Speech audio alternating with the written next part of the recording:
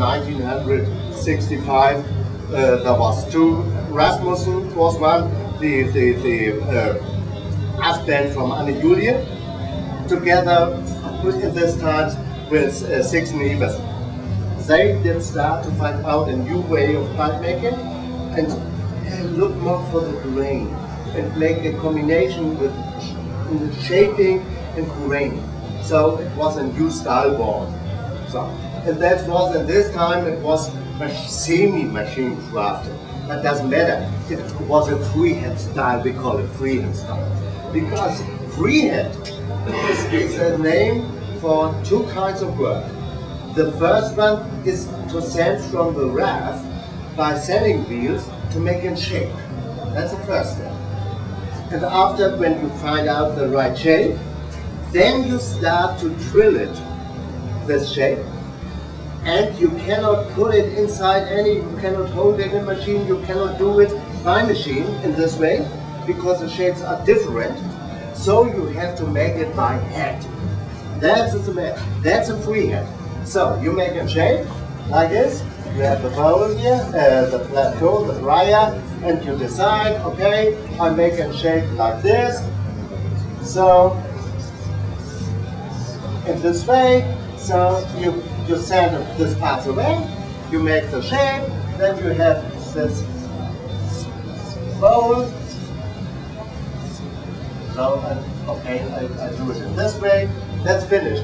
You can take out all faults, all problems, so that's the best way. So when you have a fault on this side, you can reduce only this side to make it, and you have not to take away the other side, because when it's weird, and you will have this shape, you have to reduce both sides.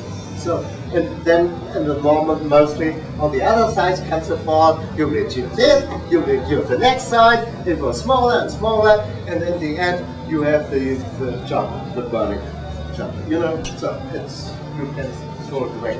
So, and now comes the next step. When you did make the shape, you make lines for drilling. You have to find out the right point where the smoking channel and the bottom of the chamber meets together. That's a little difficult. So you make your lines on this, says okay, in this part they have to meet, then you have to drilling your smoking channel and then your tenon. So you make also this cross, and so in this way you drill the tenon, the hole for the tenon. Okay, that's easy. You have another line on this side, when you look here and on this side, so you can fix the right way to drill it. So that's the first step. You drill a channel down with 4 millimeter for your other knife to open the chamber. So that's the first way, and you go 2-3 millimeters over the point where they should meet. That's the first step. Then you make your channel for the tenon, the hole for the tenon, and then you go inside with your drill for the smoking channel. A little down under this bottom you see the point where it ends here, it's no problem, and then you drill down your chamber on this point, and now you can see where they meet. So you drill this channel in less, only 3 millimeter. So you can make, when they a little bit not in the center, you can drill them with 4 millimeter. That's a standard channel.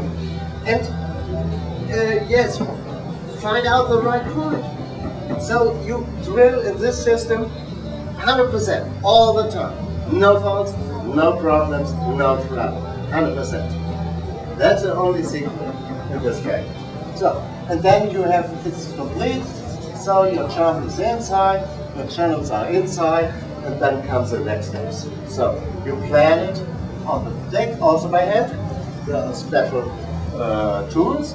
So plan it, and then comes, that's also important in this freehand group, you make your stands from a rod, not pre-formed stands. So you have a rod, like this, vulcanite of sure, not acrylic. Nobody in this group will smoke and stand with it from acrylic.